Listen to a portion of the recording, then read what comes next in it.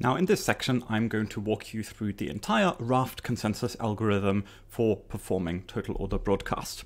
Now I'm going to warn you, it's a rather complex algorithm. It's by far the most complex algorithm we will see in this course. It takes 9 slides of pseudocode to explain the whole algorithm, and I'm not expecting you to memorize it all. What I would like you to do though is to carefully understand exactly how and why the algorithm works, because I find that the principles of how the Raft algorithm works are really instructive for thinking about state in a distributed system more generally. Okay, so let's start. The core of the Raft algorithm is a state machine where every node can be in one of 3 states, either a follower, a candidate, or a leader. And it can the state is always in a certain term. So there's always a certain term number, and a node can be the leader in a particular term. When a node starts up for the first time, it always goes into the follower state. And also, if a node crashes and recovers, and then when the node restarts and recovers from the crash, it always goes back into the follower state, regardless of which state it was in before the crash. However, all of the nodes start as followers. Eventually, we need some node to become the leader. And the way how a node becomes the leader is by first becoming a candidate. And so when a node detects that there has been no message from a leader for some amount of time, a timeout elapses, and then a node will decide that, okay, it is going to stand as candidate in a particular term number, and it's within that term number it's going to try to get votes from the other nodes, and if it manages to get positive votes from a quorum of nodes in the system, from a majority, then it is able to transition into the leader state. However, it could also happen that in the process of this election, the candidate discovers that there's a different node with a higher term number, and if it does so, then the candidate immediately steps back, becomes follower again, and works with the node that has the higher term number. So a higher term number always takes precedence.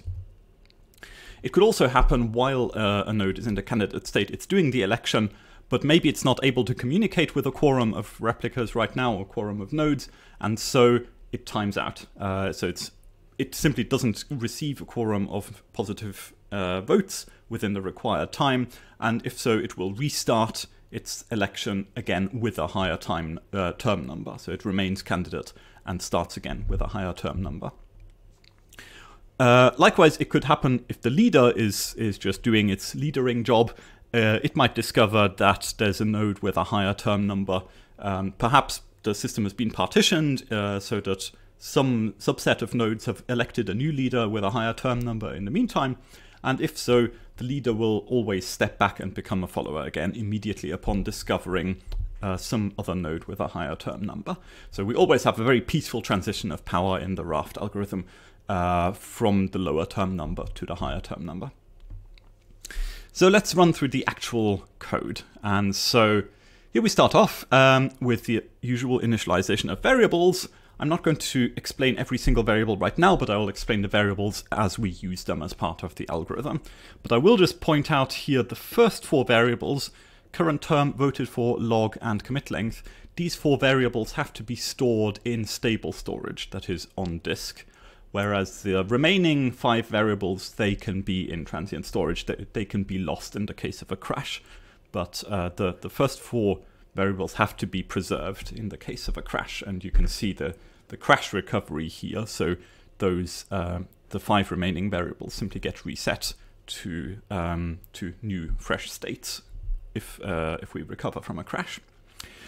Now, as I said, when a node suspects that the leader has failed, it will become a candidate and it will start an election. That's what happens here. By the way, typically this timeout that the node uses before it suspects a leader to have failed is randomized, and the purpose for that is to avoid having lots of nodes all trying to become candidate at the same time, which is what would happen if all the nodes start up at the same time and then have the same timeout before they start an election. So randomizing the timeout reduces the probability of having several elections at the same time. So whenever that happens now, so a node decides it's time to start an election, it increments the current term, it sets its current role to be the candidate state, and like in every good election, everyone votes for themselves in an election, so also in Raft. So the node that has just become a candidate votes for itself by setting this voted for variable to its own node ID. And it has this set of node IDs in which it records the set of votes that it has received in favor of itself as a candidate. And it puts its own node ID as the first member of that set of votes received. This variable last term is initially 0, but you can see if the length of the log is greater than 0, then we set this last term variable. So let me explain first what the log is. So the log, you can see illustrated up here, is an array or a list. It's a sequence of log entries. Each log entry consists of two parts. Firstly, a message. So this is the message that we want to deliver via total order broadcasts. That's the whole thing, that the purpose of the algorithm. And secondly, a term number on every log entry. So this term number is the term number of the leader at the time when that leader added that particular entry to the log. And we'll see later why that term number is important. But for now, just accept that log is this structure here. It's a zero indexed array where log 0 is the first log entry. And log.length is the number of log entries in the log. And if the log is non-empty here, if the log.length greater than 0, then we're going to say that the last term is the term field of the last log entry. So log.length -1 is the index of the last entry in the log. And so we take the term field of that last log entry and set that to be the value of this variable last term. And we then construct a message that will be sent to all of the nodes. And so the candidate sends the same message to all of the nodes. It's a message tagged with the message type vote request saying, please vote for me. And the message contains several fields. It contains the node ID of the candidate. It contains the current term after that term number has been incremented. It contains the length of the log on the candidate. And it contains this last term variable, which, as I just said, is the term field of the last log entry in the candidate's log. It sends this same message to all of the nodes, and it starts the timer that might eventually time out if it doesn't manage to do the election successfully. So that's the candidate. Let's see what happens on the other nodes that receive one of these vote request messages. So now we're one of the other nodes that has received a message from the candidate, and we have the ID of the candidate, we have the term number of the candidate, the length of the candidate's log, and the term number in the candidate's last log entry. And the first thing we're going to do when receiving a vote request message is to compare the candidate's term to the current term of the recipient of this message. And if the candidate's term is greater than the current term of the recipient, then we move forward and join the term of the candidate. So we do that by setting the recipient's current term to be the candidate's term, to transition into the follower state regardless of what the node's previous state was. And this voted for variable gets set to null, which means that we have not yet voted for any candidate in the current term, because we just changed the current term. However, we might vote for that candidate in a minute. So next we set up this variable last term very similar to the way we did on the candidate, and that is we look at the last log entry on the recipient of this vote request message. We get the term number in that last log entry, and we set that to be this last term variable. Now what we need to do is to check if the candidate's log is up to date with our own log. The reason for that is that we don't want a candidate with an outdated log to become the leader. And exactly what outdated means will become apparent later. But it's crucial that we want the candidate's log to reflect all the updates that at least a quorum of other nodes have seen. So you don't end up with a leader whose log is really outdated, because that might lead to the loss of some messages. So we have this log OK variable here, which will contain a boolean, which tells us whether the current node thinks the candidate's log is okay to vote in favor of. And so there are two criteria here. First of all, if the log term of the candidate, so the term number that appears in the last log entry of the candidate, if that term number is greater than the log entry, the term number of the log entry on the recipient of this vote request message, then we consider the log to be okay. Secondly, another way for the log to be okay is for the log terms in the last log entry to be the same, but for the candidate to have a log that is at least as long as the log of the recipient of this vote request message. So one of those things needs to be true, either or, and if so, then the log is okay. So we will now vote for this candidate if three criteria all hold. Firstly, if the candidate's term equals the current term, that is, it's not some outdated term, we haven't seen any other node with a higher term number. Secondly, if the candidate's log is okay. And thirdly, if we have not yet voted for any other node, any other candidate in the current term. So this voted for variable would be null if we have not yet voted at all for any candidate in the current term. Or it could be CID if we've already voted for the same candidate. It's okay to vote several times for the same candidate in a single term, but we must not vote for two different candidates within the same term. So if all those three criteria are true, then we can vote in favor of this candidate. We will do that by first setting our voted for variables to CID to remember the fact that we have voted for the candidate, and then we send a vote response message back to the candidate, and this is going to contain node ID of the node doing the vote. It's going to contain the current term number, so we know which term this election is for, and the value true to indicate that it's a vote approval in favor of this candidate.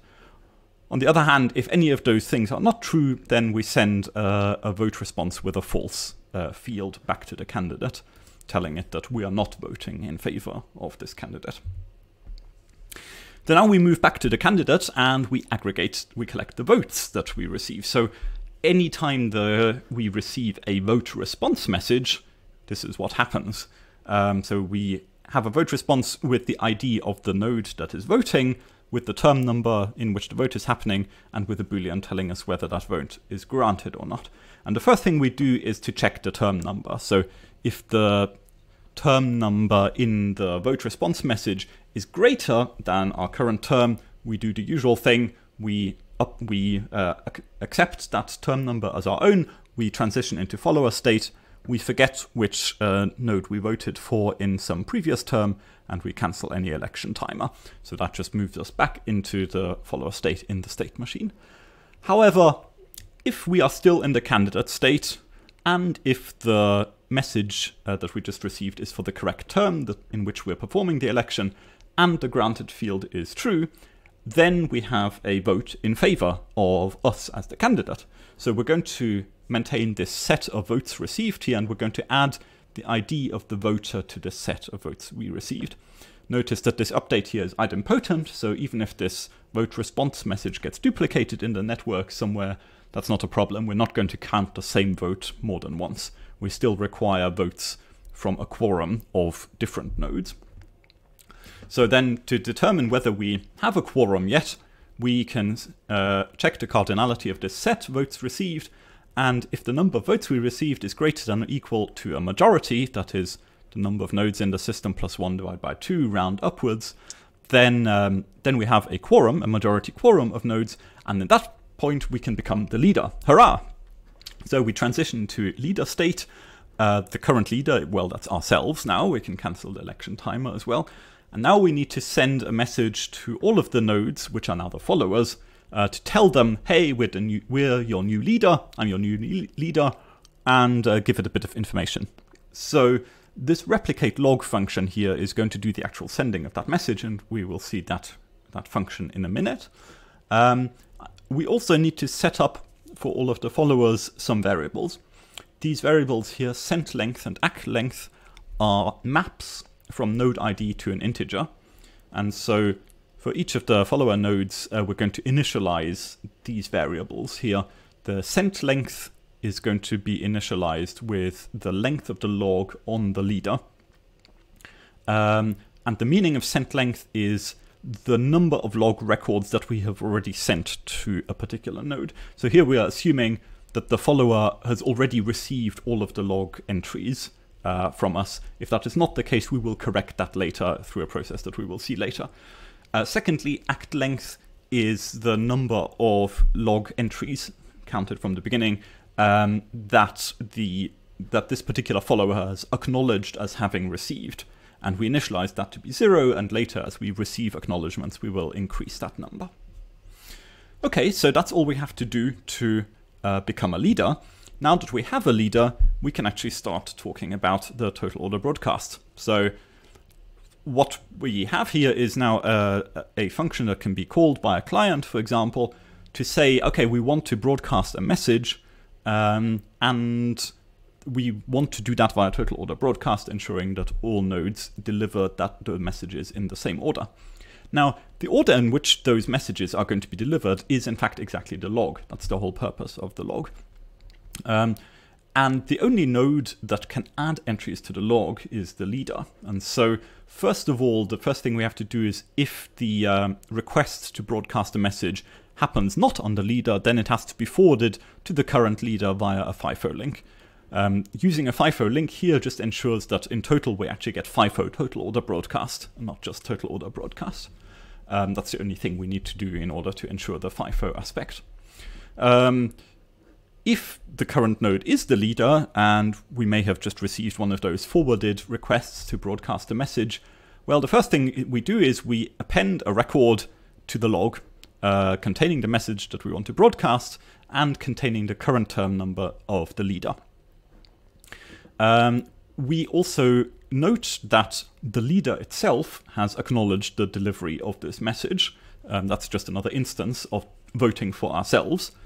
So node ID here is the ID of the leader, and so we're just updating this act length variable to include the newly appended record.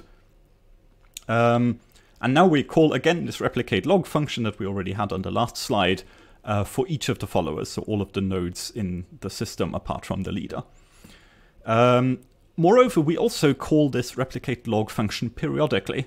So the leader, even if it doesn't have any new messages appended to the log lately, it still calls replicate log for each of the followers periodically. And that has several purposes. One is to act as a kind of heartbeat. So it's calling replicate log sends a message to the followers, just telling them that the leader is still alive. So they don't need to start a new leader election. Everything is fine. This calling replicate log also ensures that if any messages got lost, for example, then they will get redelivered, and it ensures that if the leader has committed any log entries, then they will also be committed on the followers. The process for committing we will see later.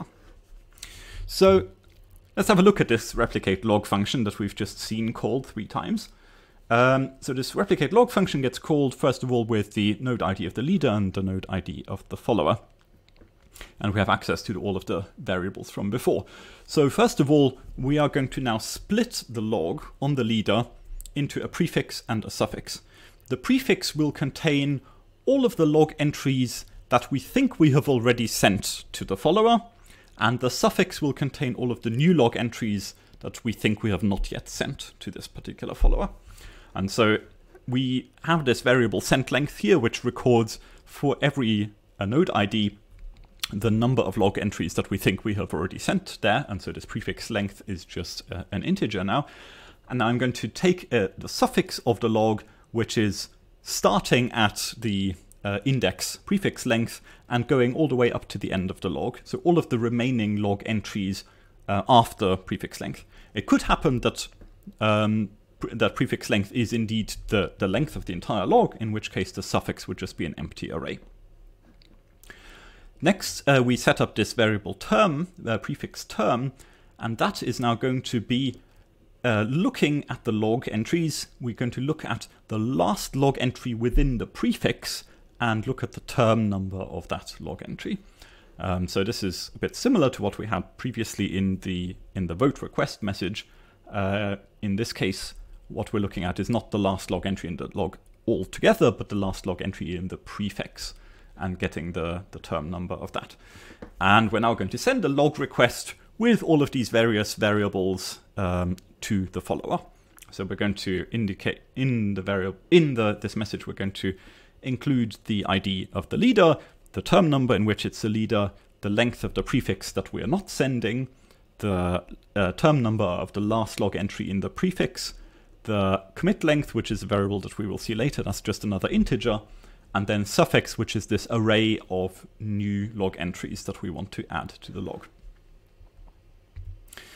Okay, so that was how we send a log request. Now we're on the followers, and we will see how to receive one of these log request messages. So we've got all of the variables that I just mentioned, and the first thing we need to do, as always, is to check the term number. And so if the term number in the message is greater than the term number on the follower, then we are going to do the usual state machine thing. We're going to accept the current term. We're going to forget what candidate we voted for in the previous term. We're going to cancel election timer, and we will also fall through to this second if condition where we set the current role to be follower, and we accept the current leader as being the sender of this log request message. So we fall through to this second case because here we update current term to equals term, and so it still equals current term here in the second condition. The second condition is also here because it could happen that the node receiving the log request is actually a candidate in the same term number as the leader. And in that case, we also want to move into follower state, even though we're not changing the term number, but we still want to accept the leader as the sender of this log request message as the leader. Okay, next thing we need to do is do another check if the log is okay. This is a bit similar to what happened earlier during the leader election, but the condition is a little different. So here, what we first of all want to ensure is, remember we said on the previous slide, we split the log into a prefix that we are not sending, which we assume the recipient already has, and a suffix which contains the new log entries. Well, first of all, we have to check that that prefix we actually do have as the sender of the message thought we might do. So first of all, we have to check that the follower's length of the log is at least as long as the prefix that we left out on the sender. So if this is not the case, that means there would be a gap in the log where there's some log entries that the sender didn't send us, the leader didn't send us, but we also don't have on the follower. And so in that case, the log would not be okay. We have to fill in that gap first. The second requirement is either the length of the prefix is 0, or if the prefix length is not 0, then we have to look at the last log entry in the prefix on the follower, look at its term number, and we want that term number to be equal to the corresponding log entry's term number on the leader. This prefix term is just a variable that was sent as part of the message.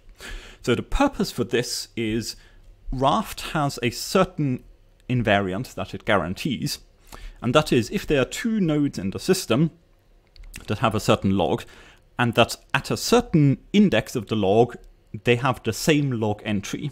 In particular, they have the same term number in that log entry. Then Raft will guarantee that the entire log up to and including that index will be identical. So the term number in the log entries actually allows us to tell efficiently whether two nodes have the same log or not. Because the only way that two nodes could end up with different logs is by having different term numbers on a certain log entry. And so what this here now guarantees is that if this log OK condition is true, that means that the prefix of the log as it was on the leader is identical to the prefix of the log of the same length as it is on the follower. So this log OK condition checks that actually up to that point the logs are identical. This is absolutely crucial for ensuring that actually all of the nodes end up with the same messages delivered.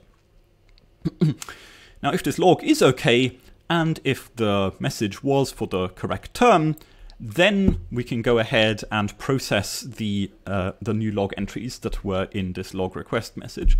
And the way we're going to do this is we're going to call the append entries function that I will show you in a minute. And we're going to pass it the suffix, the new log entries, and a few other variables.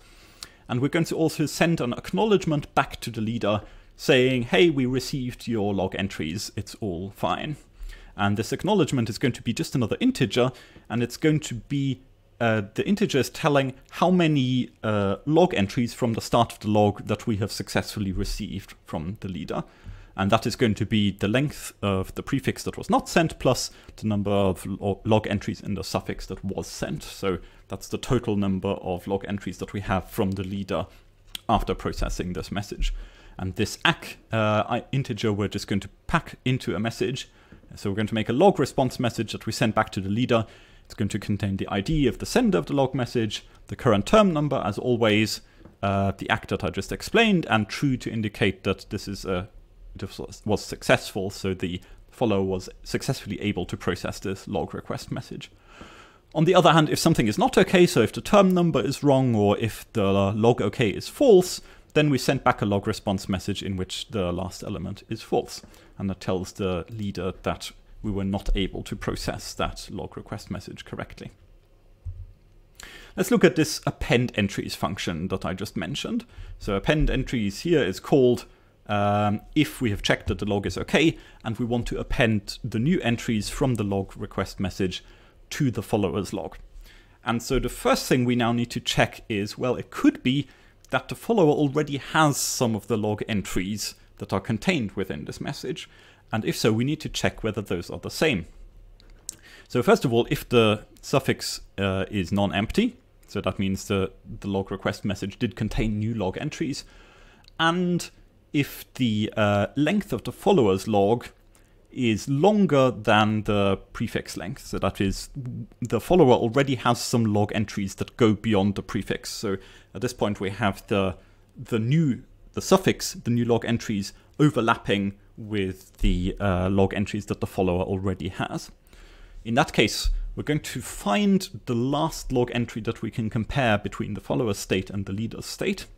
And the last, that's going to be either the length of the follower's log -1, or it's going to be the length of the prefix plus the length of the suffix -1, whichever of those two is smaller. And that is going to be the index of the log entry that we're going to compare. And for that particular log entry, for that particular index, we are going to compare the term number in the follower's log to the term number in the corresponding entry in the suffix, in the new log entries that we received from the leader. And if those are not the same term number, that means we have an inconsistency in the log and we have to truncate the log. And so what we're going to do then is to actually keep only the follower's log up to prefix length, and everything beyond prefix length we're going to throw away. That is the correct thing to do here, because those previous log entries might have come from a previous leader and they will not yet be committed. So a key property that Raft ensures is that if a log entry is committed, then it will never change and it won't be discarded and it won't be removed by this truncation process here. But a log entry that is not yet committed, it could happen that that log entry gets removed as part of this truncation. So if these term numbers are the same, then as I explained earlier, Raft guarantees that then the logs are identical up to that point, including that particular index. And in that case, we don't need to truncate the logs because we know that the leader's log and the follower's log are consistent with each other. Either way, regardless of whether we needed to truncate or not, we can now append any new log entries to the log. And so we're going to, it could be now here that the suffix contains some log entries that the follower already has, in which case we don't need to append them again. And we're just going to start off with the first entry in the suffix that the follower does not already have. And we go up to the last entry in the suffix and we append each of them to the follower's log.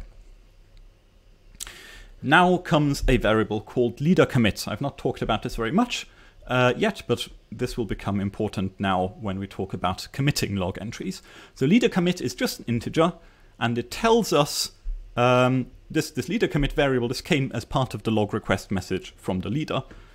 Commit length is a variable that is stored under follower, and it keeps track of how many log entries counted from the start of the log have we committed so far. And if the number of log entries that the leader has committed is greater than the number of log entries that the follower has committed, that means more log entries are ready to be committed. So it's the leader that decides when a log entry can be committed by increasing this leader commit variable. And so if this leader commit is greater, that means we can now take the indexes, the log indexes, starting from commit length and up all the way up to leader commit -1, and those are ready to be committed. And to commit means here, first of all, we set the commit length to include those indexes, and also we deliver those messages to the application. So this is now the total order broadcast delivery as it happens on the followers. The total order broadcast delivery on the leader happens separately on the next slide. So that is actually all that happens on the followers. So that's completed the story from the point of view of the followers. We just need to finish the story from the point of view of the leader. And so if you remember, here the followers sent a log response message back to the leader, telling it whether the follower was able to accept the new log entries and append them to the log.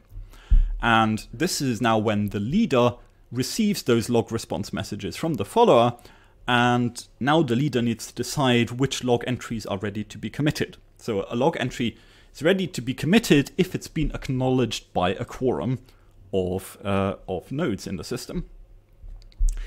When the leader receives one of these log response messages, as always, when receiving a message, the first thing it has to do is check the term number. So if the term number in the log response message is greater than the leader's term, that means, oh, there's a new node with a higher term number.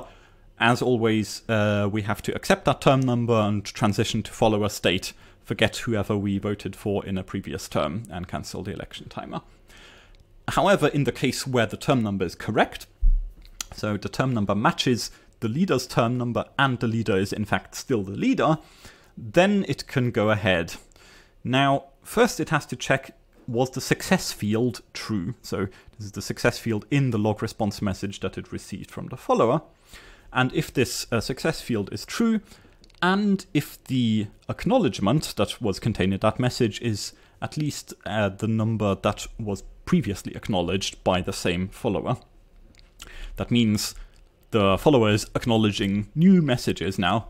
You know, if the messages get delivered out of order, it could happen that a message with a higher ACK is delivered first, and then a message with a lower ACK later. So this ensures that no matter in which order the messages are delivered, everything ends up being fine. So in the expected case where the acknowledgement is greater than whatever the previous acknowledgement was, we can now record the leader can now record the fact that it has received an acknowledgement from this particular follower. And it does this by updating both the sent length variable and the act length variable to be that integer that was just, that is the number of acknowledged log entries from that particular follower. And it then calls the commit log entries function, which will be on the next slide, to actually decide which log entries are ready to be committed. On the other hand, if this log response was not successful, then we have to check the sent length. And so if it was not successful, it could be that there was a gap in the log. So remember, we split the log into a prefix and a suffix. The prefix we assumed the follower already has. But what if the follower lost part of its log and there's actually a gap and it doesn't have the entire prefix? That's the case that we handle here. So in this case, if the success was not true, then the sent length variable for the follower, we're just going to decrement that. So we're going to reduce it by 1, and that means now we're going to shrink the length of the prefix by 1, and we're going to send one more log entry to the follower on our next attempt.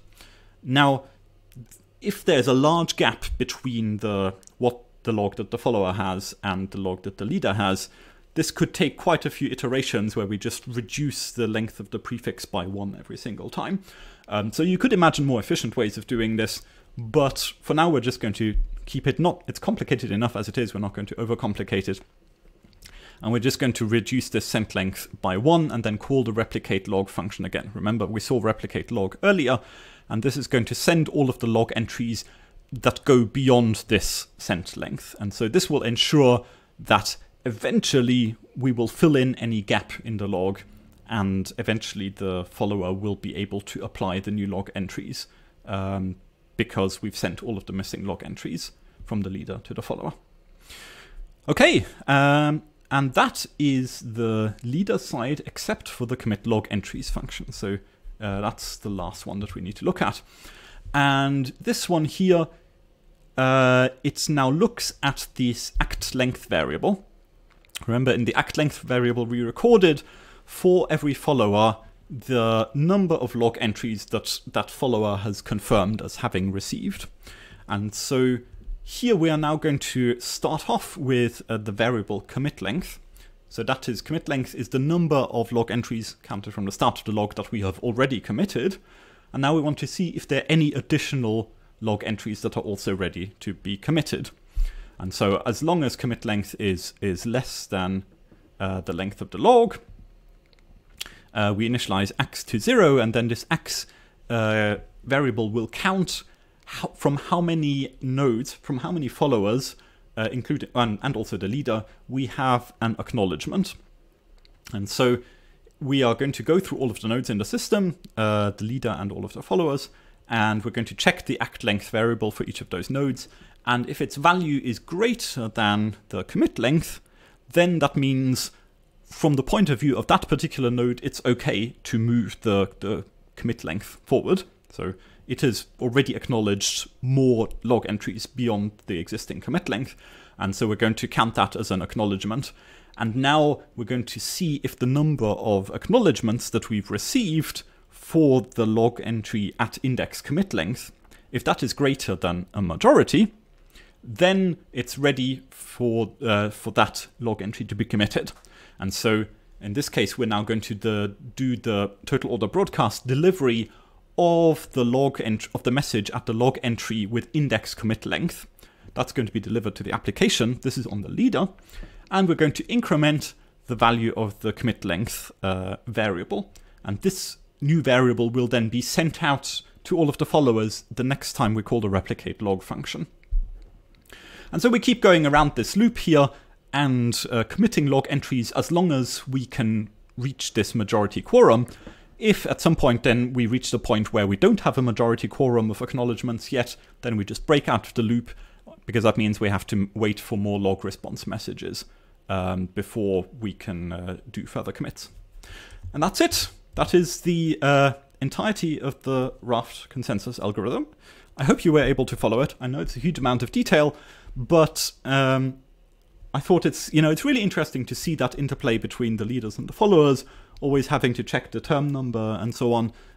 But you can see how by very carefully sequencing all of the things, it is possible to actually achieve something like total order broadcast. That's all for this lecture. See you next time.